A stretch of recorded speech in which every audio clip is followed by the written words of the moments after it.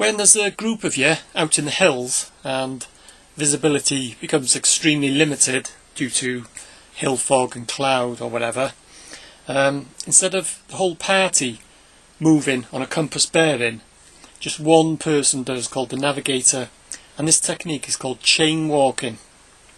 The navigator sets out on the compass bearing, the rest of the group stay behind. He keeps checking back until he reaches the limit of visibility. When he's done that, he creates a back bearing.